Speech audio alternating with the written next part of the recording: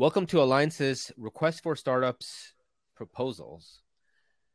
We, specifically Chao, put a lot of work into making this list because we have data from probably like 5,000 to 10,000 applications that have come into the Alliance Accelerator program. And we tend to see some of the data points that could dictate where the future is going to go. And so based on that data, we've created a specialized list just for you, so that as you're thinking about building your project within the ETH Global Hackathon, you're able to get inspired from the list that we're going to share with you. And for the winners that get the number one spot for our bounty, which is a $5,000 reward, you're also going to get an interview by Chao and myself. So Chao, let's talk about what excites us. What's the first idea that you're most excited about? I mean, at a high level, we want to see really weird things, really crypto native things. Yeah. Specifically on the consumer application side of things. Mm-hmm. We want to see ideas that haven't been done before and that are uniquely enabled by crypto. It's okay if the idea is too early. There are many great ideas that have been proven to be too early before. But what really excites us is things that haven't been done before. So give you a very quick example. I think that in the ZK space, zero knowledge proofs are at a point where they're mature enough from a tooling point of view that they can actually enable new consumer applications, and that consumer developers are able to build interesting things. A couple of years ago, zero knowledge proofs were a little bit too early for consumer developers. But today, we really want to see interesting applications. One example is pseudonymous social networks. So the idea there is to use zero knowledge proofs to prove that you are part of a certain group or you have certain credentials without revealing those credentials.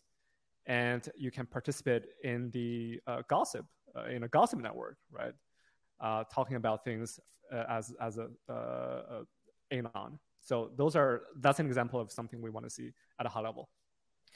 Another great example is, on Tinder, you put your education level, your net worth, and other key features about the user. And some people may not want to feel like they have to share that publicly. And you could think of, pseudonymous social networks where you can share this key properties of yourself without revealing the actual data behind it. A related idea in the consumer application space is payment. We think that in the first probably 13, 14 years of crypto, payment was a little bit too early because there wasn't a critical mass of users who hold crypto. But today, we're at a point where there is a critical mass. And so the idea here is to build applications for consumers or tooling for businesses that enable payment using crypto rails. But the key point is we don't want to see projects that try to compete with Venmo or Revolut or Cash App, like those traditional incumbent Web2 payment applications. We want to see applications that serve a uniquely underserved user segment in the world, a segment that is underserved by fiat payment rails. So to give you an example, it could be users or businesses in the cannabis industry, right? So stuff like that, like really weird things, things that are either weird or sometimes potentially even outrageous, controversial. This is the kind of stuff that we're excited about. Another area is the creator economy and fan engagement area. With the rise of Friend Tech and Song.xyz, you're starting to see more or less some penetration in the types of consumer apps that can be built for this genre. And so some of the things that I'd love to see is more applications for the superfans, where artists and musicians can better monetize that 1% of superfans. A great example is fans purchasing $10,000 tickets for listening to Taylor Swift at a live concert. And so there is an opportunity to monetize that area. Another example is royalty from derivative works. So an example of this is, you could enable a whole class of remixes on music that could then be monetized if those remixes become successful, where part of that royalty then goes to the musician that came up with the original song. And the last thing is revenue sharing, which is you could think of, DAOs as like labels that acquire music, and the music then that gets distributed or licensed can earn a fee that can go to the DAO. And so these are some of the things that I'm excited about when it comes to creator economy and fan engagement. A broader theme across creator engagement is the idea of hyper-financialization. So we want to see consumer applications that are hyper-financialized. If you look at all the most interesting crypto consumer applications that we've seen so far, they're all about speculation. They're all highly speculative, be it tokenizing individuals, or tokenizing PFPs, tokenizing music of famous musicians. These are the things that users really want and care about. Ultimately, they care about making money. For me personally, if you think about crypto, there's really two things that crypto are fundamentally interesting about, and they're really at the barbell. Like they're at the two extremes of a barbell. One is hardcore decentralization, anti-establishment, destroying the central bank, all that stuff. And at the other extreme of the barbell is speculation, is the shitcoins, is sniping at New Year's 20s, that kind of stuff. So we're really interested at both extremes of the barbell. Obviously, on the hardcore decentralization part, there aren't that many founders, and it's obviously risky to build that kind of stuff. But on the other side of the barbell, there is a lot of founders building that, and there is not that much risk. We want to see more experimentation in that hyper-financialization / speculation part of the barbell. Another area that I'm really excited about when it comes to hyper-decentralization is proof of physical work. We've started to see Helium and others that have started to kind of build the core infrastructure of what a successful proof of physical work product can look like. And some of the areas that we think could be the future could be renewable energy. It can be, like from power sources like wind and solar. It could be batteries. It could be telecommunication. It could be many, many different areas that could ultimately take the community of people that are all individual operators that can contribute to a much broader network that can enable a new product or offering that wouldn't be available today. And that's all by using decentralization and then a power of incentives as a way to align the community around a product or an idea. So in the proof of physical workspace, it often requires domain expertise in two seemingly very unrelated domains. So crypto is one, and the other one is the domain specific. So it could be telecommunication, it could be climate, it could be science, right? DeSci is another really interesting example. Yep. So we really encourage everyone who come from these non-crypto related domains to experiment with proof of physical work, because the crypto stuff, we can help you with it. So that's proof of physical work. But again, that touches on the hyper-financialization part of crypto. So speaking of hyper-financialization, obviously there's DeFi. Imran, what are you excited about in DeFi?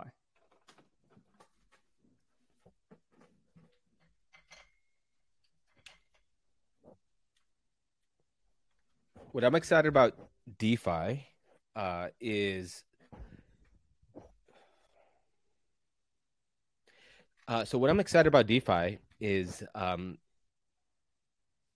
two things. One, on the traditional DeFi side, there is startups like Ajna that is using request for quote system that enables it enables two parties from the borrow and lend side to be able to come in and fulfill an order from both sides without any protocol integration.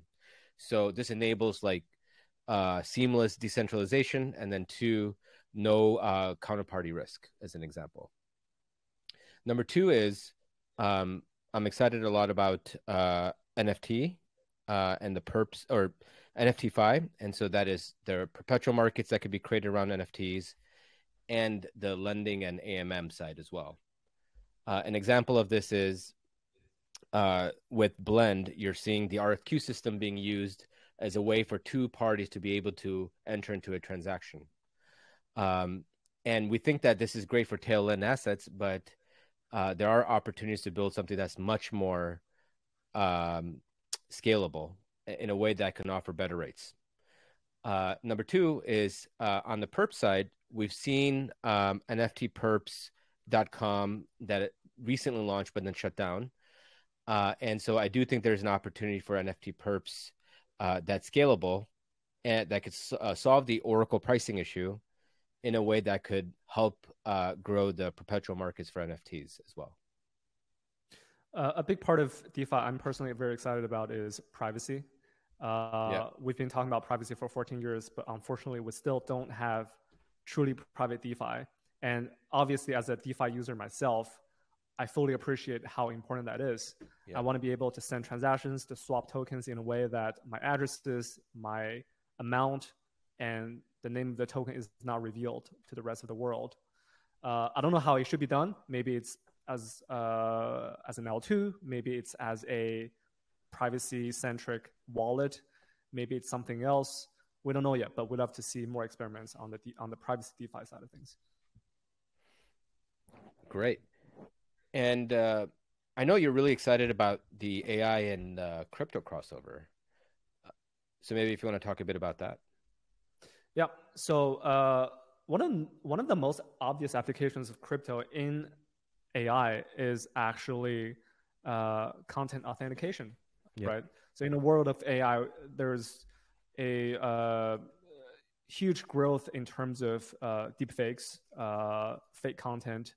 One of the ways to solve this problem is for the creator of that content to sign a message on chain and separately publish their addresses on social media, for example, in a way that people can verify the signatures.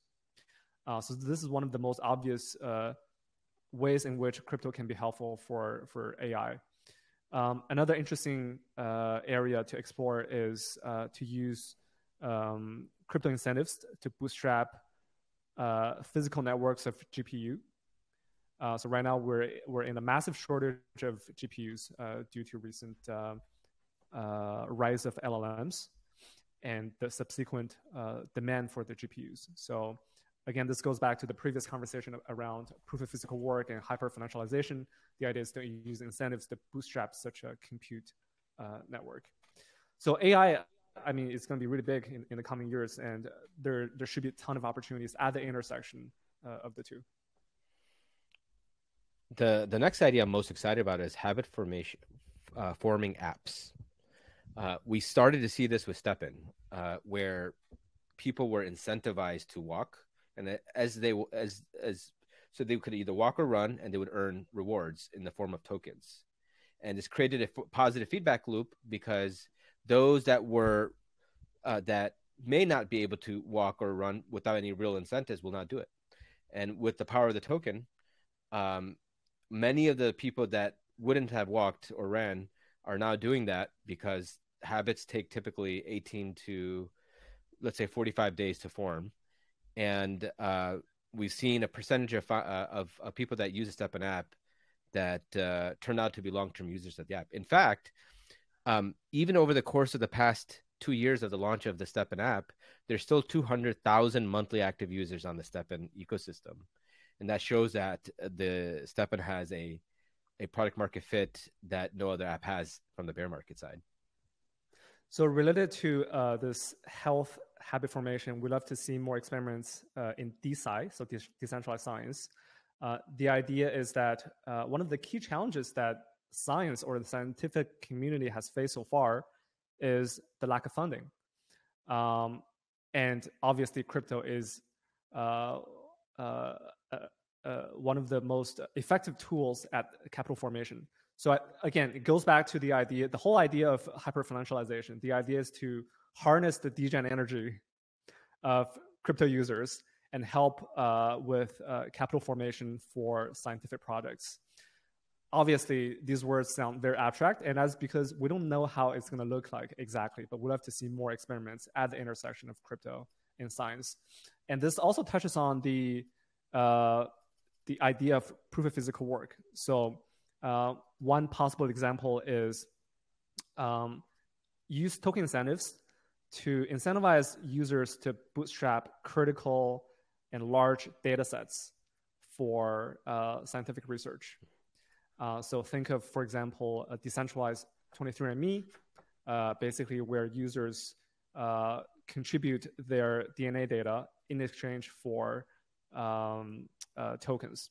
So to summarize, there are two interesting things at the intersection of crypto and science. One is capital formation, and the second one is proof of physical work, and specifically in bootstrapping new data sets for science research. Great. And maybe my final idea, and there's many more ideas on our ideas page, but the final idea I'll go over is consumer applications. With the rise of friend tech, which enabled this really weird application that enables you to purchase a key or share of someone that gave you direct access to this individual, is a key way to think about how to build in the social media space with crypto rails. You don't want to build something that looks and feels like an app that you use today, like Twitter or Facebook, but it should enable something new using, using crypto and financialization. And so we'd like to see more applications being built around the consumer use cases, because we believe that the infrastructure is ready for, mass adoption, at least for the next 100 to million users in the next 6 months a year. My final idea is for those who are building on the infra side of things. So we've talked a lot about applications, but for those who are building infra, there are 3 things we'd like to see. Mm-hmm. One is wallet infrastructure. Obviously, this has been talked about a lot, but we still haven't really experienced an awesome onboarding experience or transaction signature experience with mobile wallets or mobile applications. So we want to see more of that for wallets. So a wallet infrastructure that facilitates or makes the whole onboarding and signature experience a lot smoother. So that's one thing. Second thing is some kind of cross rollup bridge. So we're obviously in a world where there's going to be hundreds, if not thousands, of rollups on top of Ethereum. And we have to figure out what is the most capital efficient way to bridge between the various rollups. And perhaps the best bridge hasn't been born yet. So we want to see more experiments with cross rollup bridges specifically. And the third one is specialized ZK compute networks. So you can think of, for example, ZK rollups as generic compute networks using zero-knowledge proofs. But there are many applications that don't need a generic compute, because the kind of compute behind those applications are very unique to that applications. And as a result, the kind of zero-knowledge proofs that are required to run those applications are more specialized, and therefore they could be potentially smaller than those generic zero-knowledge proofs, smaller and more efficient and cheaper. So we'd love to see more specialized zero-knowledge proof compute networks. An example is zero-knowledge proof compute network for AI. So AI requires a specific type of compute, many of which is actually just matrix multiplications. And so the proof for matrix multiplication is very different from the proof for a generic set of computes. So that is my final idea. Well, thanks for listening. And if you want to reach out to us for more feedback, you could visit us at the booth or find us on Discord. But look forward to working with you all.